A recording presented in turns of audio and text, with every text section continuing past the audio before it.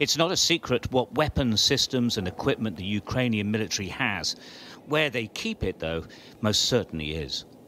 This camp is top secret, hidden in woods in the Donetsk region of eastern Ukraine.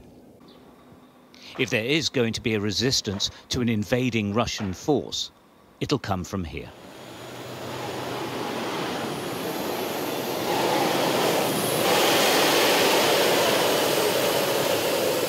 This is the country's main tank battalion in the southeast.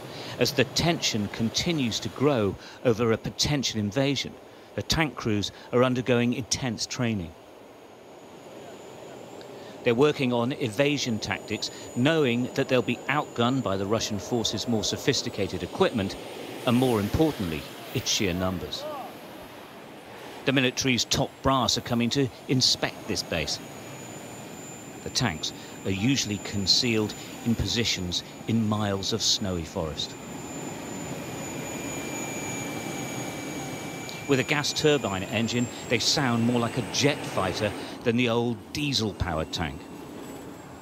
These T-80B1V vehicles are upgraded versions of older designs. They're widely regarded as better than the tanks used by the Russians. And the Ukraine military has been taking delivery of as many as they can get since the separatist uprising in Donbass and the Russian annexation of Crimea.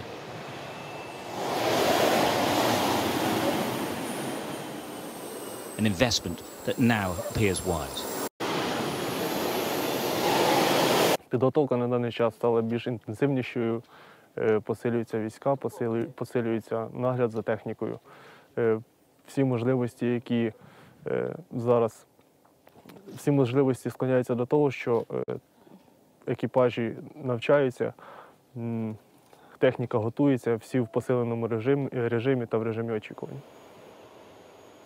Experts do not believe that if an invasion takes place, there will be actual World War II-style tank battles on open plains.